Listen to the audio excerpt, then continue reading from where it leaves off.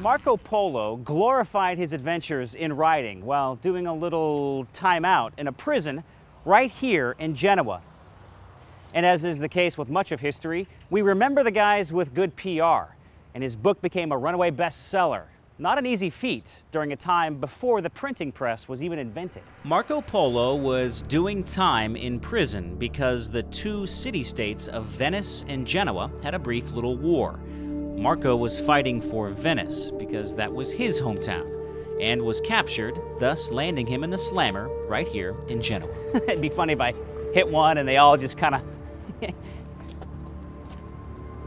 Many people scoffed at Marco Polo's exploits, thinking that they were pure fantasy. But almost 200 years later, Christopher Columbus, who grew up right here in Genoa, Italy, would read Marco Polo's book and became enamored with the idea of visiting these strange lands that Marco Polo described. Columbus would eventually decide that he would pick up where Marco Polo left off.